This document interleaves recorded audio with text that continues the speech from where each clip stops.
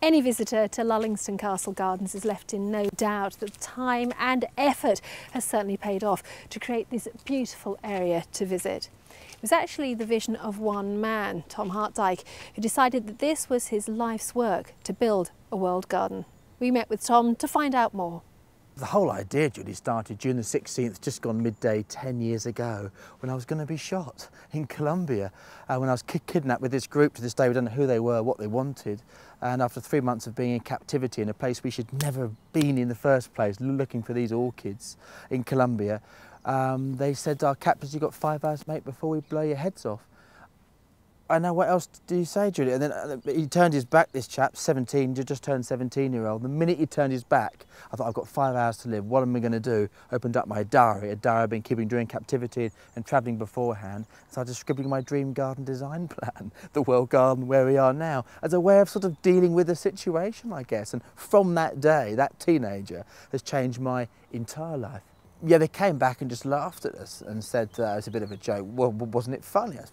I sort of said, well, it's not that funny, senor. And they laughed and said, well, tomorrow will be for real. And this went on and on and on all the time. It was just their sort of games they played, basically. In hindsight, it was hilarious for them, but I was very scared, to put it mildly. And that's what's come from it. Well, things got worse as they went along. It shivers down my spine even talking about it. I mean, the captors became very hostile. They wanted $50 million each for a ransom, me and Paul, the girl I was with, and they never got it. So they released us with no explanation. Happy Christmas, get lost. They said, come back and we'll blow your heads off, and here's all your stuff back. They gave everything back they took to us 3/4 of a year earlier. Health passports, driver's licence, Lloyd's TSB card from the high street in Sevenoaks. You know? I mean, it was mad.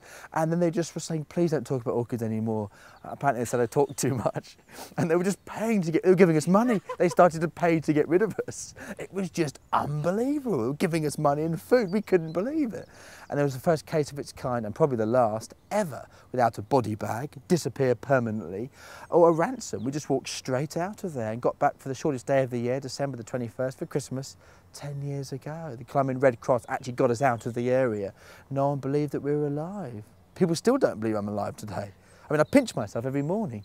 I like to think that you take that situation that they've been almost forced into, these school kids really that we were with, most of them, 500 of them that were keeping us.